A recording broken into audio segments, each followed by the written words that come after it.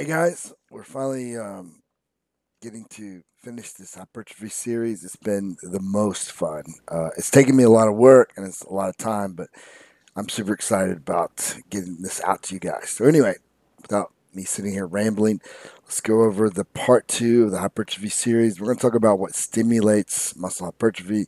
How does muscle hypertrophy work? Let's find out.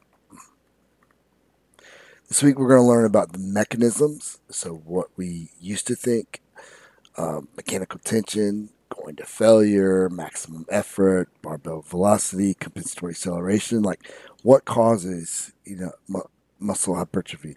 And then we're going to learn some of the science, the signaling pathway. I'm not going to try to overwhelm you too much, and then we're going to talk a little bit about hyperplasia versus hypertrophy.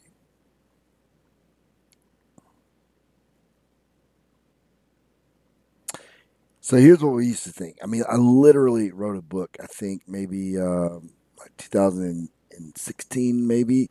I wrote a book about hypertrophy, and it's still out there. It's still a hypertrophy book, and it's called Mass Jacked. And in that book, I talked about mechanical tension, metabolic stress, and muscle damage. And so then at that point, we thought that those are the three main triggers of muscle hypertrophy. So let's go over each of those, and then I'll tell you what the actual truth is. So, mechanical tension definition. This is in reference to mechanically induced tension produced by force, production, and stretch, with the combination being optimal.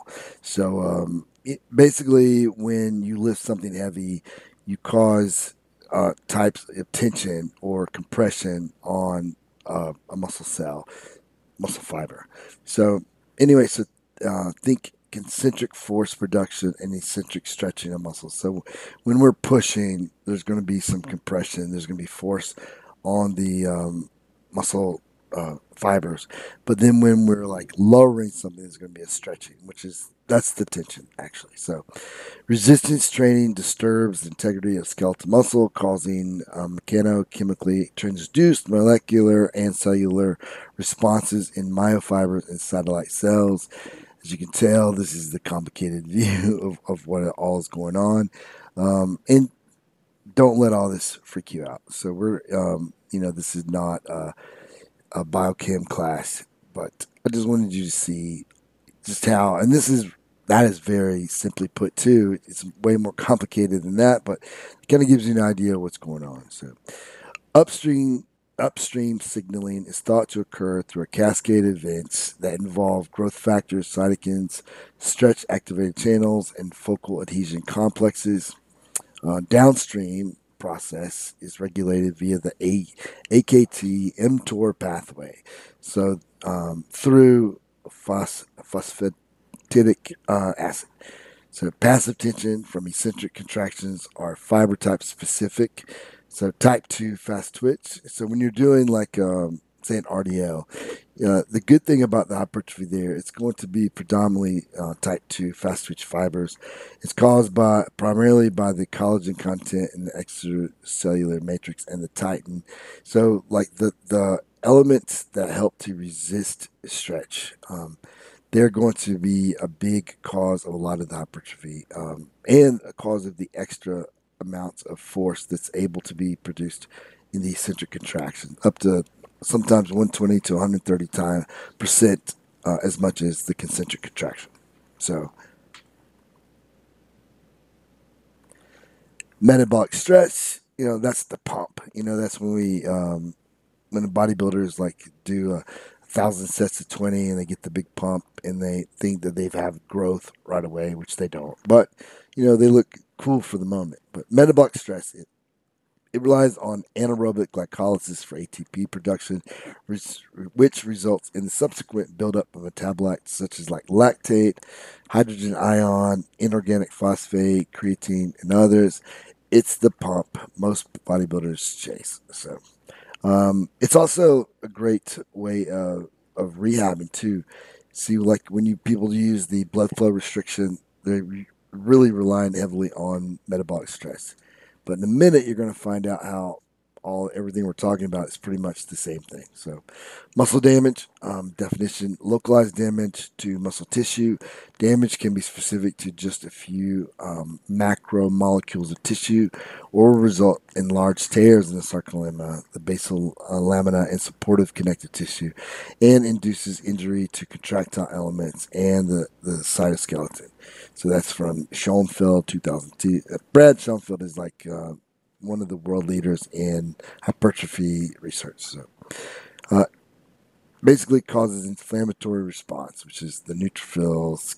They, they send a signal to the macrophages, send a signal to the cytokines, which signals the growth factors, and then the satellite cells. And that's what they thought that muscle damage was a huge part of hypertrophy, and it definitely is a part of it. So it deforms the membranes, particularly the T tubules that we talked about in the first one, and leading to a disruption of calcium homeostasis, and consequently damage because of tearing of membranes and/or opening of stretch activated channels.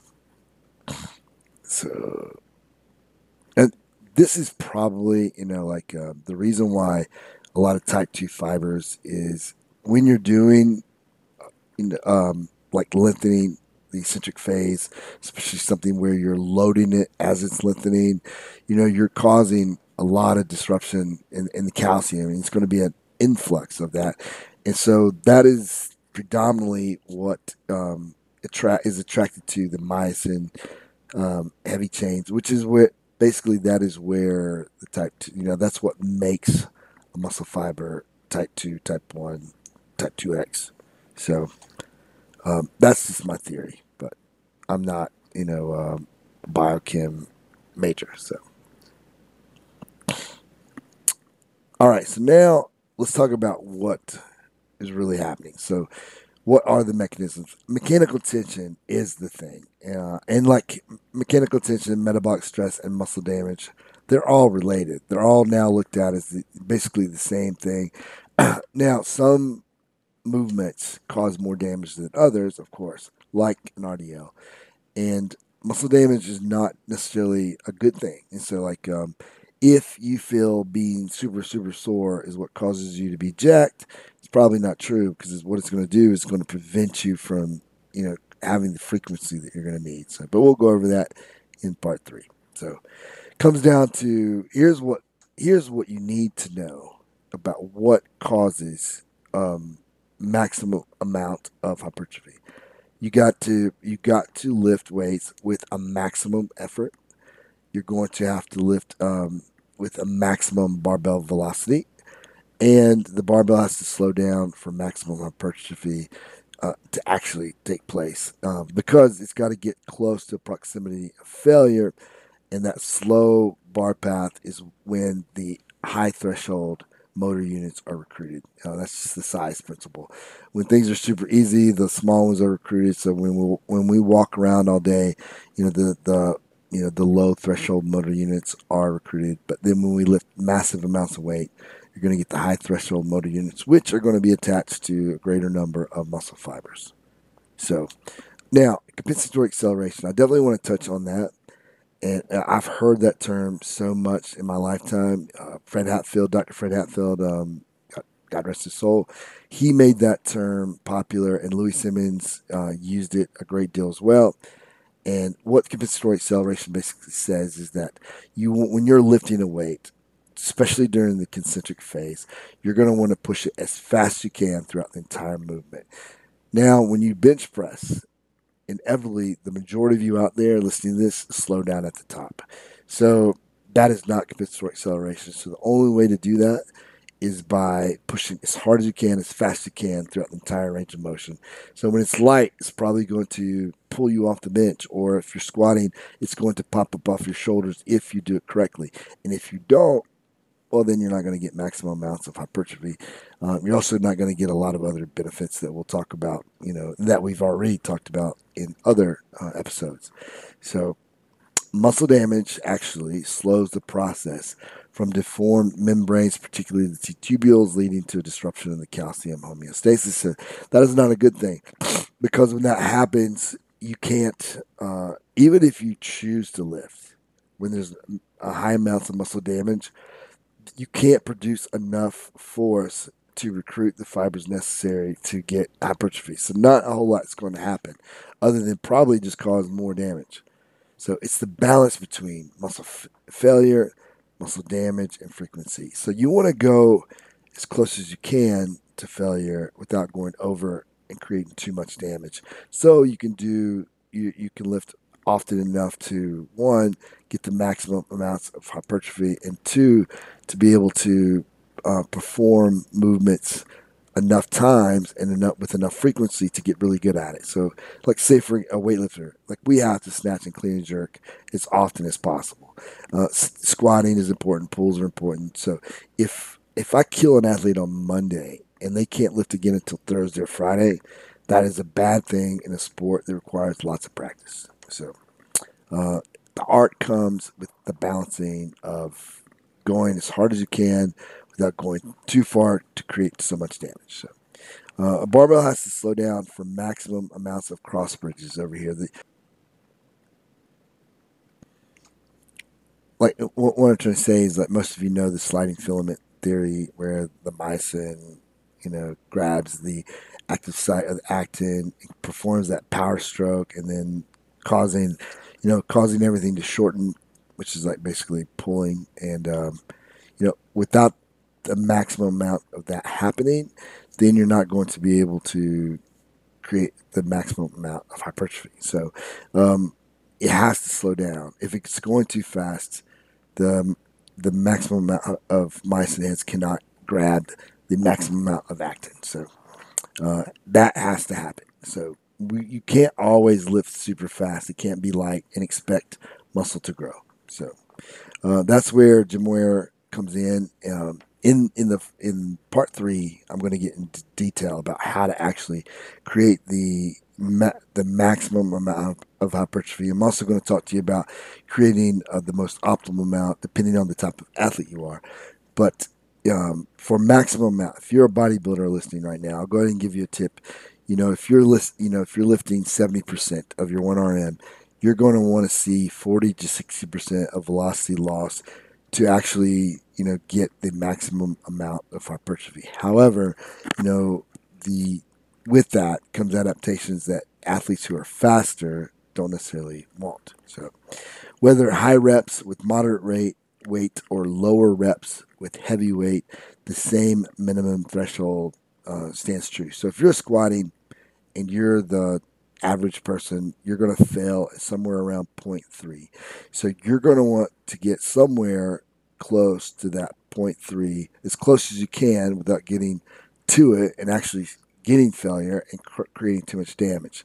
So that's where the magic is, but that's also where it's great to have a tool like a Gym Aware RS or a Flex unit to make sure you're seeing enough velocity loss to get the hypertrophy you're after without going too far and creating too much damage. So the same number of high threshold motor units and the same number of cross bridges, just not the same synchronization. Meaning, when you're using super lightweight, say 30, 40%, and you're doing, I don't know, 20, 30 reps, whatever you're doing, you're going to get the same amount of high threshold. You're going to recruit the same motor units, and you're going to get the same number of cross bridges. They just don't happen at the same time. Meaning, like it's a longer, fatiguing process. If I'm lifting 85%, pretty much from the minute I start, I'm recruiting all those high threshold motor units due to the amount of force I'm having to overcome. But if I'm going light at first, it's going to be low threshold, and slowly you're going to get. If you look at the picture to the right, the recruitment, you're going to get the small, then the moderate, and then the high, but at different points. Whereas when you're lifting heavy, you get them all together, and that synchronization causes the coordination that we're after to lift massive weights. Meaning, like that you're going to get really strong by lifting heavy weights for smaller amounts of repetitions versus lifting lighter weights for as many repetitions as you can. Both create the same amount of hypertrophy, but one gets you strong. However, the one that does, the low weight for high amounts of reps, that's going to get you better at muscular endurance. And we're going to go over that more in part three. All right, I'm going to try to be as simple as I can with this because if not, I'm going to blow my own mind. So let's. This is the signaling process. There's like three different pathways that you don't need to, but it's going to be familiar. There's the anabolic pathway, there's the catabolic pathway, and then there's inhibitors. So the anabolic pathway is the one that you've probably heard of. It's the mammalian target of rapamycin slash mTOR. That's what you're going to hear people say, mTOR, or specifically the P13K AKT mTOR pathway. And if you look over here, I've kind of given you a diagram. This is actually from one of the papers that my one of my professors helped to write.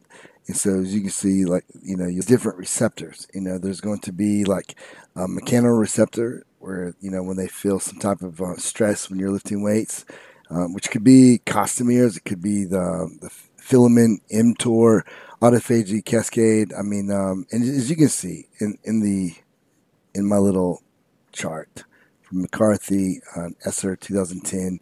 These are the receptors that are around the cell wall, and something happens, whether it's anabolic, where it's IGF-1, testosterone, maybe even lactate from metabolic stress.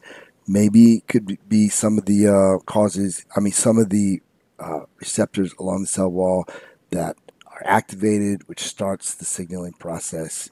And for hypertrophy, mTOR is the main, is thought to be the main cascade or the main pathway for hypertrophy. And so these are just all these proteins that are in the cell that they're basically called signaling proteins, and one triggers the other, triggers the other, triggers the other. So also, too, the catabolic pathway is that is going to be it's over here, the nuclear factor, kappa B, or the NF-kB FOXO pathway. There has to be both. There cannot all, when you see, for example, someone in an advertisement saying that they experienced, 50% muscle protein synthesis, which means nothing, or even they say 150%. Because what you got to know too is what about protein degradation, and it's the balance between the two that's going to equal hypertrophy. So if you have the same amount of degradation, nothing happens, which is why it's important to get your rest and to make sure that you're eating enough protein and even enough carbohydrates to fuel yourself to be able to produce this muscle and to be able to produce these proteins required to grow. You're also going to get amino acids are going to be coming in here too because they're going to be needed, in the nucleus to create, new proteins. So um, also, I don't want to forget myostatin too, also referred to as growth and differentiating factor 8. It is an inhibitor of muscle growth, and so that's why people love myostatin inhibitors, because what happens if you inhibit myostatin, you can just get huge. Or you've seen those pictures of the big cows that just get ridiculously muscular, but also not only will muscle grow, but so will cancer and all the other things that we don't want to grow. So it's important to have myostatin because you don't want things just growing out of control. I also wanted to mention gene expression. That's the P13K AKT mTOR signaling pathway eventually ends in the nucleus. And so then a sequence of DNA goes through the process of transcription, forming mRNA.